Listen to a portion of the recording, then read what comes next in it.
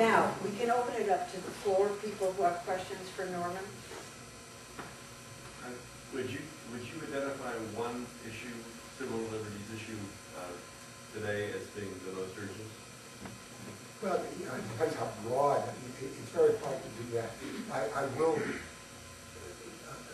mention two or three. I mean, it's hard to do that. Sure. One is reproductive freedom or sexual autonomy, which would include the rights of women to have abortions. As you mentioned, I read the brief in Roe v. Wade, who's not the principal, even though I was technically the lawyer in charge. The women in Texas were the ones who really ran the case. Gay rights, the whole cluster of autonomy regarding that might slop over to obscenity and so forth as sexually related or the second is the cluster of issues coming out of 9/11. I mentioned some of them, but those issues as a whole, for the very reason that was stated, a lot of people are very naturally worried about national security. All of us are worried about security. I mean, you have to be, if you're human, I think I would go that far. But the question is, when you begin thinking of exactly what they're doing, the ACLU, above all, has to try to deal with it. And of course, we lose sometimes, but we win sometimes. Including a case in which Scalia wrote the opinion on our side involving, I can't remember exactly what the issue was. And of course, the two other things would be physical privacy against search and seizures, police practices, Miranda, and thirdly, finally, the cluster of issues involving the First Amendment.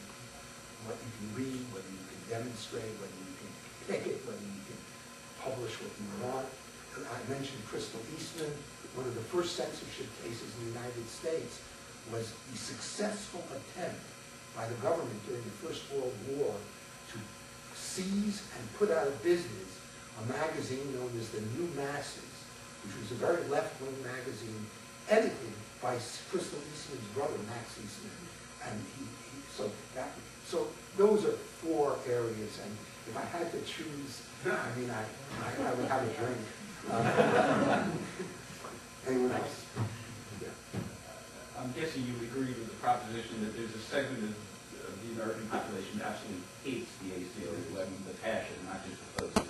Hates it, and I'm guessing that a segment of that segment hates it because it defends fringe kinds of people like Nazis and communists. But I wonder, aside from that, whether you think there's something else working Well, that explains that. the ACLU does have the reputation of being a liberal organization, and in some sense, since you're opposing government all the time, that's an accurate general. But the ACLU has tried very hard, as I've given examples, to be nonpartisan.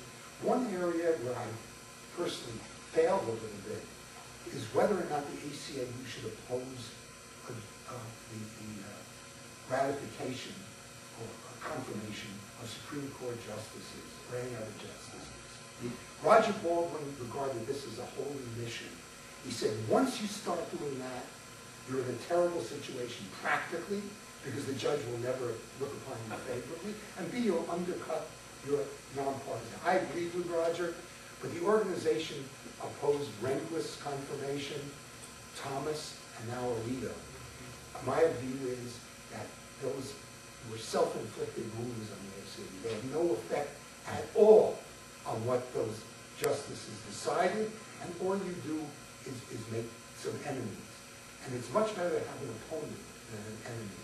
And so it's like the other question. It's a very good question, and I don't be afraid, don't be frightened. I could speak about this for a long time. And you again have to be specific. When I spoke to the ACLU, it depends on the forum, including conservative forums. I can Phyllis, what's her name? Chaplin and I debated a couple times. I would say, and meant it from the bottom of my heart, that the ACLU is a conservative organization. It's defending conservative, the principles that are in the Constitution. Now, they have to be elaborated. You know, you can't have freedom of speech, exclude radio and TV. The world changes. But the principles that are in the Constitution are what the ACLU attempts to defend. Now, whether they are considered conservative or liberal depends on the person you ask. But it so many times, for example, even in dismissing Elizabeth Gurley Flynn, and I didn't mention other things. In 1940, the board passed what is called the 1940 resolution. For those of you who may be old-time members of the ACLU, there used to be a card which said the ACLU does not protect Nazis, communists, and other opponents of liberty. I mean, it wasn't phrased exactly. I really don't remember exactly. And in the 60s, that was ended.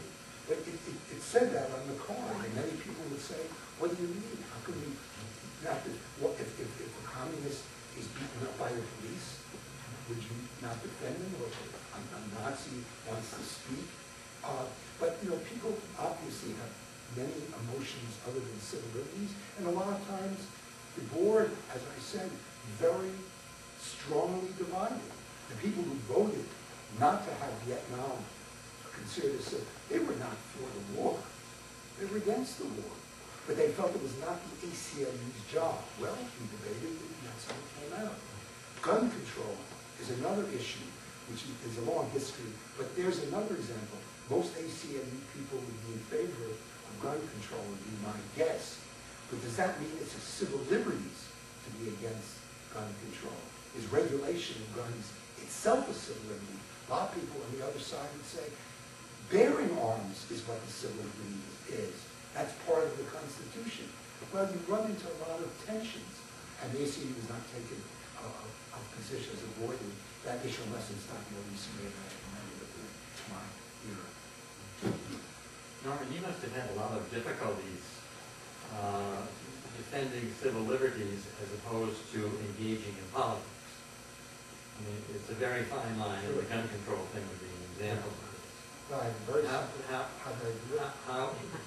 how does the ACLU still keep its 50? Does it have a 501c3? Yeah, because we don't. We have two of them. We have a 501c3, and then money that comes that's tax deductible goes to 501c3. There are many organizations. I thought you were going to ask me how I handle it. I handle it very easily. I did not engage in any politics while I was an officer of the ACLU. I was vice president and general counsel and president, maybe 25 years. Now, of course, this saved me some money, I might say. So it was a very gratuitous. I never would endorse a candidate. I never would take a position. I would take positions on public issues. But for example, gun control. If the ACLU, and I never would take a position publicly. Now that's, again, as an officer, against an ACLU position. And that's a very awkward situation, but I just decided that I had it. And the ACLU did all the things I'm saying. We represent lots of conservative and right-wing clients. I have three. I mean, scores. We don't endorse candidates. I think it was a very bad mistake to get involved in Leo, Thomas, and Rinkelstein. Did no good and couldn't help but hurt a bit. You know, it's not the only thing in the world, so it hasn't hurt the ACLU as much as it could have, as a matter of fact. So now, individuals, members of now we freely engage in politics. Large numbers of members do, but the ACLU itself does its very best. And there are big disputes on just your question. When is something really political and not a civil liberties matter? And again, we'll have to do this over at your house sometime, but I don't want to go on too long here. People maybe again, I could give examples where there is exactly the kind of conflict you mentioned.